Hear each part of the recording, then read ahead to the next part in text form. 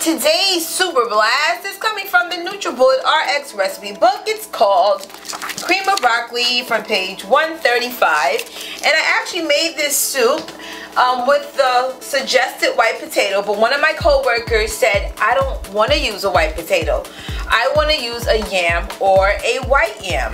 So I found white yams at Fairway, 74th Street and Broadway. It was near the potato section by the cherries. I don't know why it was there.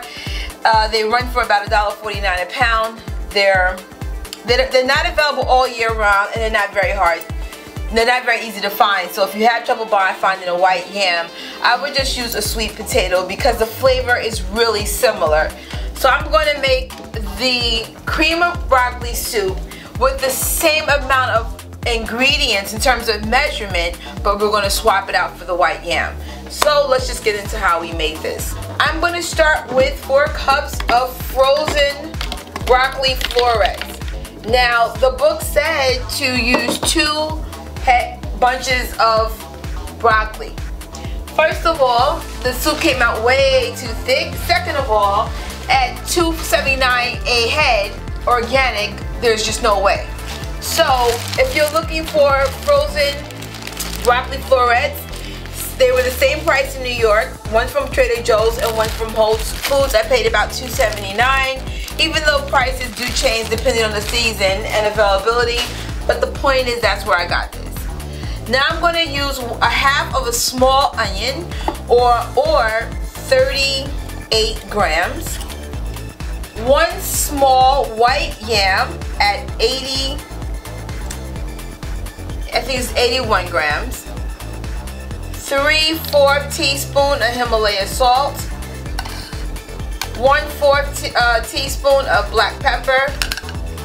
And 2 cups of unsweetened almond milk. And that was it.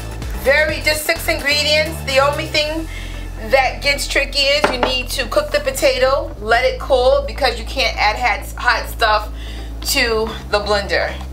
Put the lid on, place this on the base, and press the G to go from green to red.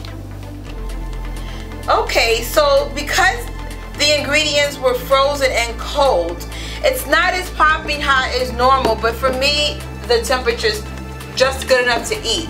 So if you wanted to cook it a little bit more, of course, you can put it on the stove, but you cannot reuse it on the Nutribullet RX. It's just a one-shot kind of deal.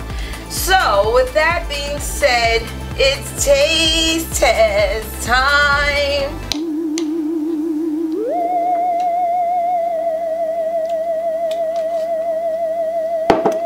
It's good. I honestly don't taste the difference. Let me try it one more time. No.